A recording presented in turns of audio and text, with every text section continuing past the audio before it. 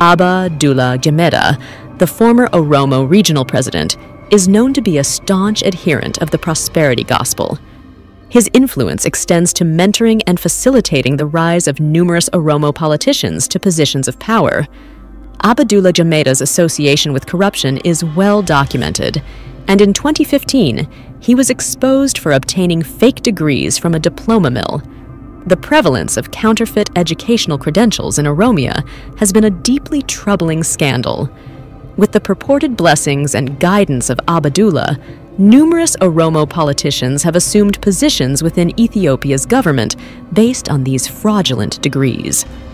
In a similar vein, Abiy Ahmed's academic background, including his claimed doctorate, is shrouded in a complex web of plagiarism, perplexing omissions, and unanswered questions. The notion that he might be celebrated as the first person to attain a doctorate without even completing high school